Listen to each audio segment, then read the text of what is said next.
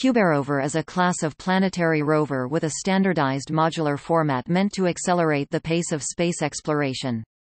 The idea is equivalent to that of the successful CubeSat format, with standardized off-the-shelf components and architecture to assemble small units that will be all-compatible, modular, and inexpensive. The rover class concept is being developed by Astrobotic Technology in partnership with Carnegie Mellon University, and it is partly funded by NASA awards.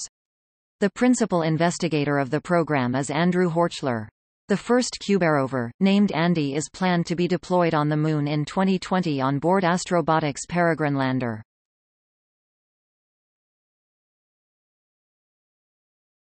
Topic. Overview.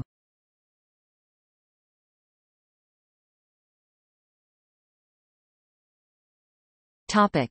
Concept. The idea is to create a practical modular concept similar that used for CubeSats and apply it to rovers, effectively creating a new standardized architecture of small modular planetary rovers with compatible parts, systems, and even instruments so that each mission can be easily tailored to its objectives.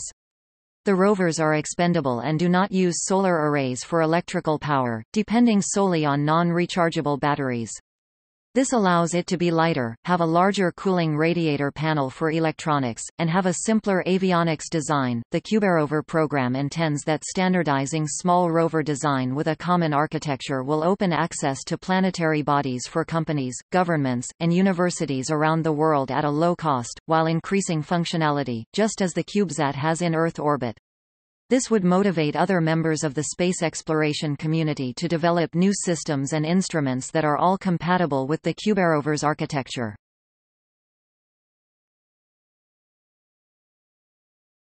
Topic: Development. In May 2017, Astrobotic Technology, in partnership with Carnegie Mellon University, were selected by NASA's Small Business Innovation Research (SIBR) to receive a $125,000 award to develop a small lunar rover architecture capable of performing small-scale science and exploration on the Moon and other planetary surfaces. During Phase 1, the team built a 2-kilogram rover and performed engineering studies to determine the architecture of a novel chassis, power, computing systems, software and navigation techniques.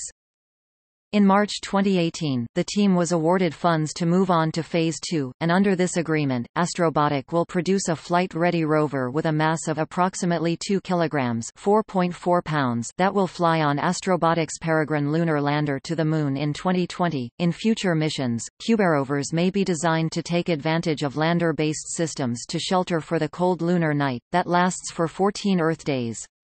Similarly, future larger CubeRovers may be able to incorporate thermal insulation and systems qualified for ultra-low temperatures. A spin-off company was created in 2018, called CubeRover, and it is based in Luxembourg City, Luxembourg. Its president is Mike Provenzano. The company has support from Luxembourg and it is expected to collaborate with local universities and companies. It is hoped that it will become a hub for small planetary rover design, manufacture, and assembly, as well as a shop. The first version to fly will be the Andy rover that has a mass of 33 kilograms (73 pounds) and is 103 centimeters tall. It features 4 wheels and 2 high-definition cameras. Its maximum speed is 18 centimeters/sec.